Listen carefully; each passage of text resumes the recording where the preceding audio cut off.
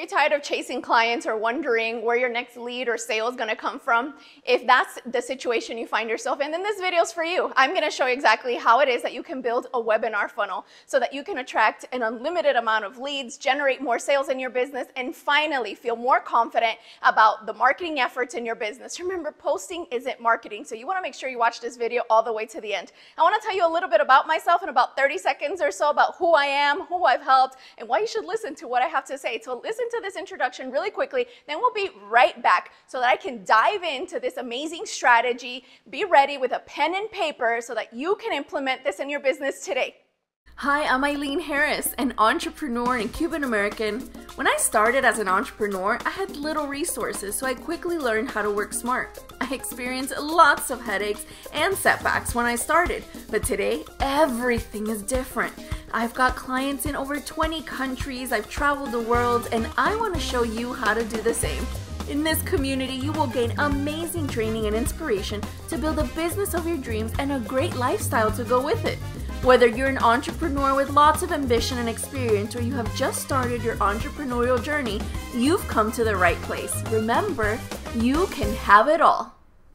Welcome back. Let's dive right in how to build a webinar funnel and an evergreen funnel. This is a really helpful thing if you want to automate your sales, your lead generation, if you want to make sure that if you're spending time with people, if you're on Zoom, if you're on the phone with them, that they're qualified. This is your red velvet rope. This is also a great way to automate your sales. This is a great way to automate onboarding clients. There's a lot that you could do with a webinar funnel, but overall, I find that a lot of people call it different things, and a lot of people are referring to different things when they're talking about a webinar funnel. So if you look at this image right here, you're going to see like the shape, right, of a literal funnel. But I don't want you to get stuck on that. I want you to see that what you're doing is you're filtering people. So in the first phase, one of the most popular phases when you're promoting on social media or you're promoting via an ad. This is when you're inviting people to come stop what they're doing and come and focus on your business, on what you have to offer. One of the ways that you can filter out people and make this even more enticing is to offer something for free.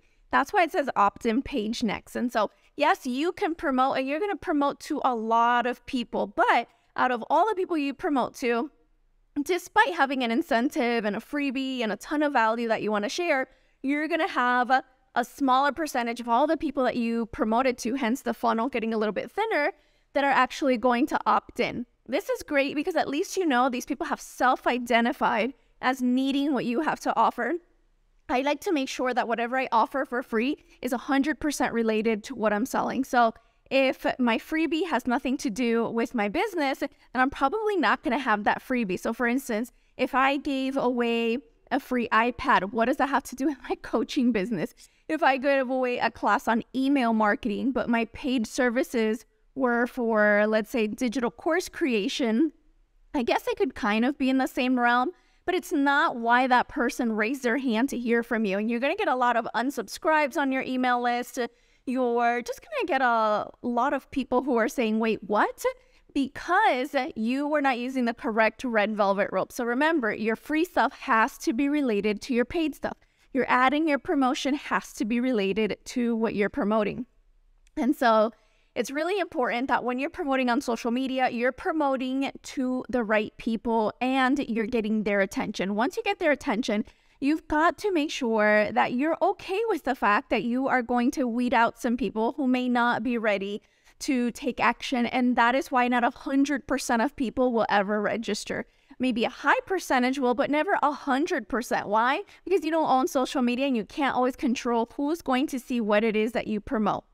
I'm assuming because you're looking at an evergreen webinar funnel and a webinar funnel that the freebie for this funnel is some sort of free class, some sort of free training. Personally, that's my favorite. I love teaching. I love adding tons of value. And I love knowing that whether people bought from me or not, I left them better than I found them. And so there have been people who have not bought from me while going through my funnel, but they enjoyed the training. Guess what they did? They invited me to come speak at their event. Like, hey, come out to the Philippines. I want you to do that in person at my event. Hey, why don't you come out over here to South Africa? Do that at my event. Other things that my leads that maybe someone else would be like, I don't know what ROI I'm getting on this free webinar I'm adding. referrals. Referrals have been coming in because the webinar positions you as an expert in your field. I don't even know if you go to IleanHarris.com, my website, if it says that I have an MBA, because instead of telling people what your credibility is, the webinar allows you to show them.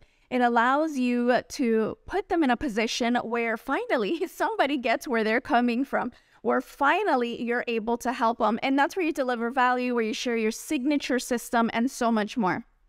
The next thing that you want to do is you want to follow up via email. A lot of people really forget that they need to follow up. The average person needs to see something at least 7 times before they make a buying decision. And so it's really tricky and really stressful if the person that you're talking to isn't following up with you, because they're expecting you to know absolutely everything and just buy absolutely everything after hearing from them one time. You also don't know if they had to run to work, if their computer died, if their phone fell in the toilet, if they're running late, if their boss walked in on them, whatever the situation was. And you may need to be ready to send out the replay, send value in other ways, and summarize what it is that you have to offer.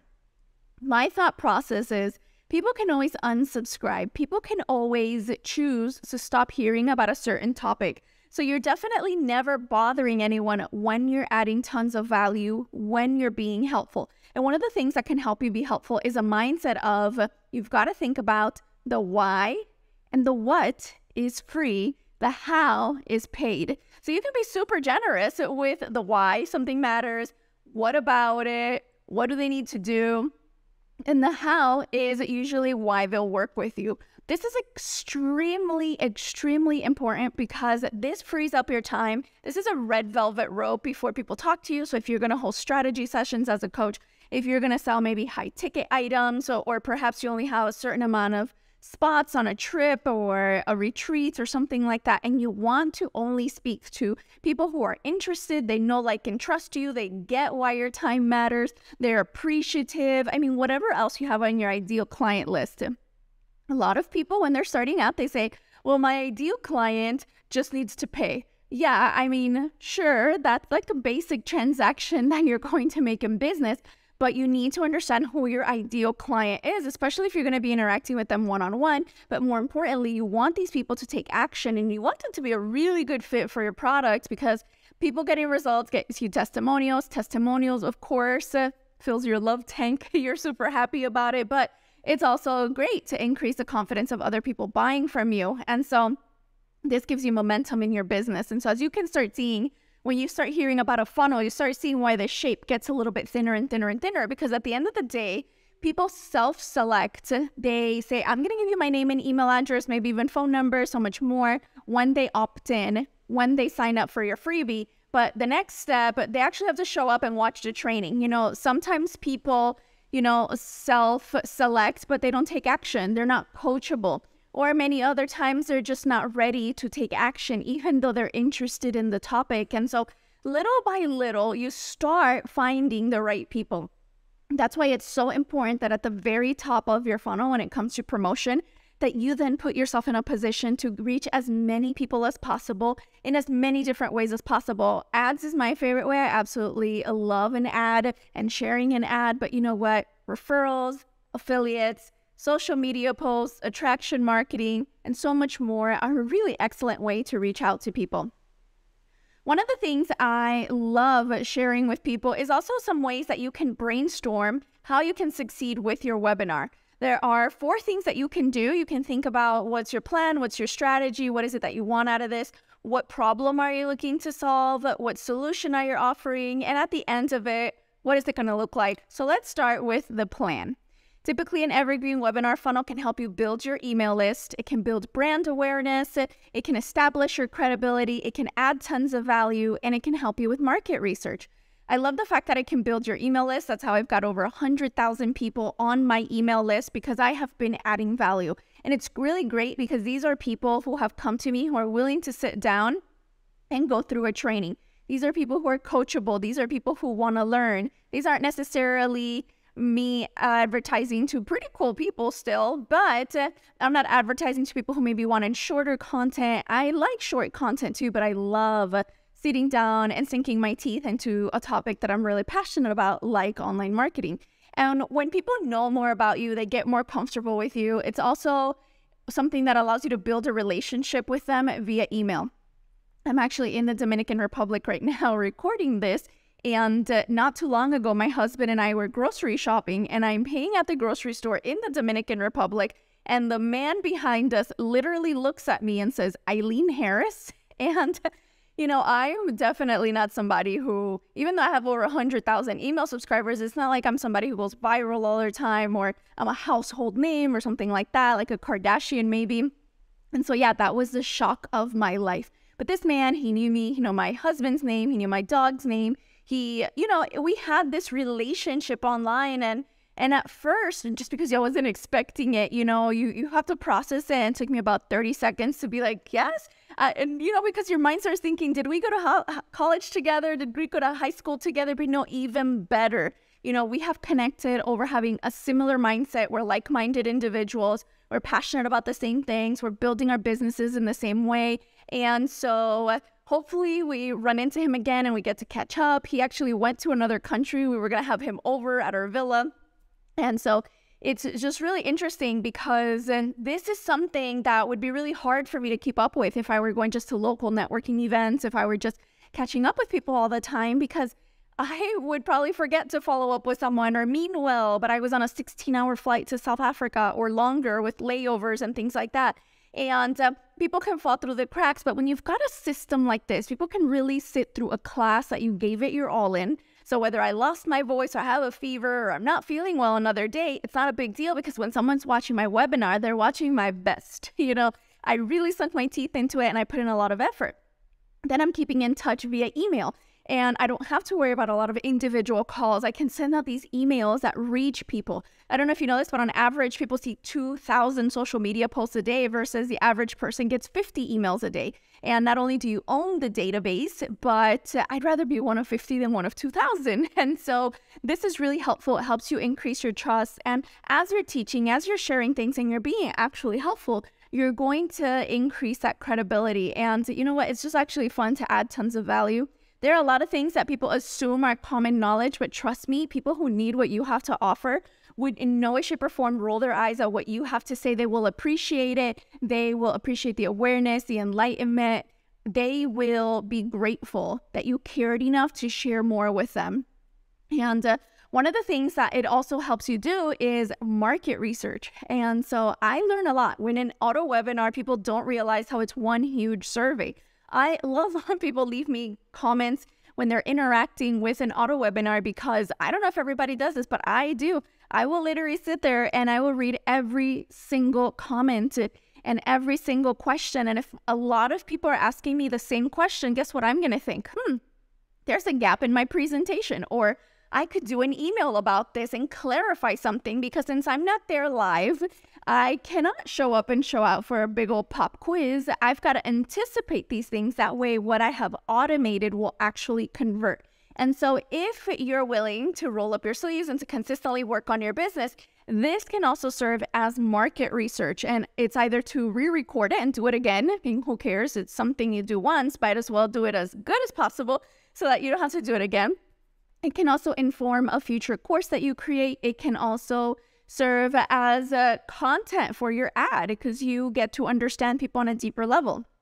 Next, you want to understand their problem with their words and their point of view, because then they'll say, oh my goodness, this is exactly what I need to offer. If I did an ad and I was like, do you want to boost your KPIs, which mean key performance indicators? Do you want to boost your KPIs in your Evergreen webinar and crush it with your autoresponder? I might get like 4 or 5 online marketers that might click out of curiosity. Most people don't think of KPIs, key performance indicators, but they might think, lead generation. I want more contacts. I want to grow my database. I want more followers. They might not think Evergreen webinar. That might be a little bit too much jargon for somebody. They might think a free online class, an online workshop, a webinar, something like that. And so you've got to not just know what people need, but you've got to know how they would say it, and say it in a way and add value in a way that they would want to give you their undivided attention. A webinar is nothing like YouTube. There's no one else there. There's no recommended videos. There's nothing else that's going to pop up. There is no cat that can do some one-legged dance in a pink tutu to a Taylor Swift song that's going to blow everyone's mind, right? That's not going to happen on a webinar. It is just you and them in an online class. And this is where you can shine with your what and your why. Remember, the how is paid. And so if you are helping people with that problem, that is going to help them say, oh my goodness, this is what I've been looking for. They don't have that feeling that they have to go back to YouTube or Google or Pinterest or anywhere else to keep searching. They're like, let me check this out. Let me go, right? It's sort of like if you were sitting at the doctor and they were checking you out, you wouldn't, while talking to that doctor, necessarily be Googling 10 other doctors and maybe multitasking, FaceTiming with a whole other doctor. No, you're probably going to, at least for the duration of that appointment, give them your undivided attention. Well, the same thing can happen for you in your business. And then that's where the solution comes in. Like, all right, you get me, you know, now what's next? How are you going to help me get out of this situation? And one of the things that I absolutely always recommend is that somebody has a unique signature system. This is extremely important, that you name something, that you create a process that is unique to you, something that people can't Google, something that and if they Google it, they find that it's yours, but something that not everyone else does. This is especially for that lead or that customer that feels like they have tried everything. Have you ever spoken to that person that's like, well, how is your thing different? Well, you can address that and prevent that objection completely by leveraging your webinar as a way to create a signature system. So if there's a special way you do makeup, if there's a special way that you build a house, if there's a special way you grow someone's online business, if there's a special way that you do your coaching, call it something. My special system when I help people develop things is that I've got my digital asset incubator. So instead of just saying, yeah, I'll automate your webinars, I tell people, I'm going to help you build a digital asset. Just like you would own real estate and all sorts of other assets, when you have a digital asset, you can have something online that makes you money over and over and over again. Yeah, there might be other people talking about digital, but not the way I am. So they're not going to Google it and think that, oh, some 20 other people do what I do. When you have a unique signature system, this helps you stand out. You can share case studies if you don't have a ton of testimonials. You can share testimonials, of course, if you have them, and try to give people at least one easy win. What's a website that maybe not a lot of people know about? What is a system, a worksheet, something that people can get that allows them to have an easy win? Next, what is something that you need them to do now? What is the next step? How are you closing out this webinar? What is the solution? What is a call to action? How does your program work? Who's it for? What does it include? And you need to buy now for the how, okay? That is the next step, because truly the more you learn, the more you earn, and you're passionate about what you do, but you want to make sure that your webinar is set up in a way so that it builds the case for someone to buy from you, so that the next logical step is not for them to say, well, I got to think about it, or I have to talk to my spouse, or I have to do this and that. The next logical step is just for them to make a decision for themselves. I never want to force anyone to buy, because then I have to force them to take action or be coachable or something like that. But I do want them to make a decision. So I do design my webinars for people to make well-informed decisions, give them the best information possible so that they can decide for themselves. I don't need to be salesy or pushy. I don't need to convince anyone. But if I share the information the best way possible, and this person already raised their hand out of all the other people online at the beginning of the funnel and said, I want information on this topic, it happens to increase the likelihood that they will be ready to make a decision to work with me. And so I hope that this takes a lot of pressure off of you, because the job of a webinar is not to convert 100% of people. A job of a webinar is to do a match, right? To match you with the right people for your business. So it's your own matchmaking service, and you do it in an automated way. You don't have to chase down people. You don't have to convince people. You don't have to go out there begging others, reading scripts, memorizing all sorts of, just salesy and pushy things. You instead can work really smart, and then of course build your digital asset, which is your webinar and your evergreen webinar. This has worked for me in Spanish and English all over the world, and for e-courses, coaching, health and wellness products, services, agencies, influencer launches, like so many different types of campaigns. And I know that this system can work because we are in a day and age where there is a lot of content out there. There is a lot of things happening. you know what? There's not a lot of people sitting down, laying it all out there. And even if you're marketing, like, well, everyone has a webinar. Actually, not everyone does. And somebody can work hours and hours and hours on a YouTube video or a short video or something like that, but then they're fighting the algorithm and they're doing all these different things. And it may not be long enough to truly get the substance and the meat and enough time for someone to see how relatable you are to them and how you can connect to them. And so this is a really powerful technique that everyone should have in their business. I should go to your website right now, in your homepage, and in your homepage see a class that I can take on this topic. And after that, anything else that you sell should be so much easier, because no matter what, whether they join that program or not, they'll see why you are their go-to expert that they love learning from. So let's simplify this quickly so that you can keep this in mind. Have a little road for webinar success laid out for you here. First of all, you want to test things live. You want to have live webinars before you automate your webinar. You can actually automate something crappy and ineffective. Just because something's automated doesn't mean it's going to give you sales. Anybody can click, upload a video, and push certain buttons. You need to make sure that people understand why this matters, that your webinar is laid out in a way so that people actually want to stay to the end. And of course, you want them to take action, not sit there and stay in a rut. This is actually, even if you don't realize it, a sample coaching session. This also shows people, are they clicking with your teaching style? Are you, their vibe, you could say? Are you somebody who gets where they're coming from, who is going to give them advice that resonates with them? I've been on webinars with really successful people teaching them, and they're great, and they have all the credibility in the world, but their messaging just really doesn't resonate with me because I don't believe in that hustle culture, 24/7, team no sleep. If you slept and took a shower, then you must not care about your goals, and you have to wake up at 3:30 in the morning, and then you have to jog a half marathon. Otherwise, you're just not going to have your frequency high enough, or you're just not going to care. And you know what? I'm not even bashing it. If you want to do that and that works for you, then do it because it's working for you. But that would not work for me. And so I've been on a lot of webinars, and I get a sample of what it's like to work with them, and they didn't have to take time out of their day, call me, take me out to coffee, do all these different things. So it's a really scalable way for people to check out. It is a mutual thing. So do those live events. And when you do an event consistently, the exact same one, okay, the exact same one, do it live and keep improving on it, improving on it, and improving on it, then you can automate that. That is something that can work for you.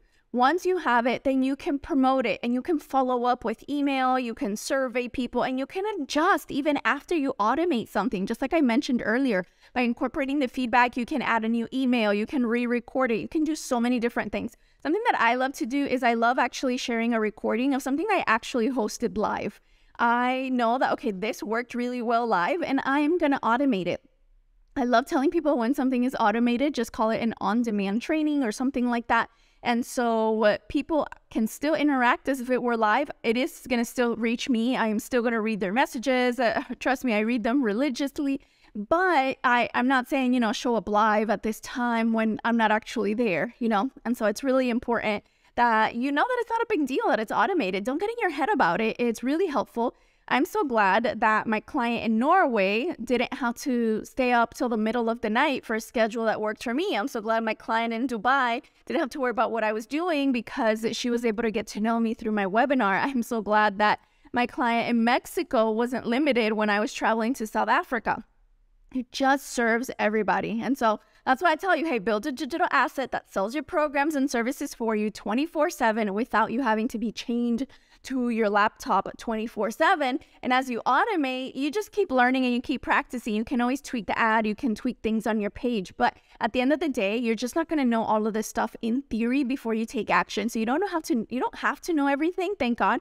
And you also can't know everything before you do something. So at some point, you're just going to have to put it out there. And even if your first webinar is a live stream, seriously, a live stream that you repurpose, maybe something that you just put an opt-in page and a thank you page, and on the thank you page, you have the replay of a live stream, okay?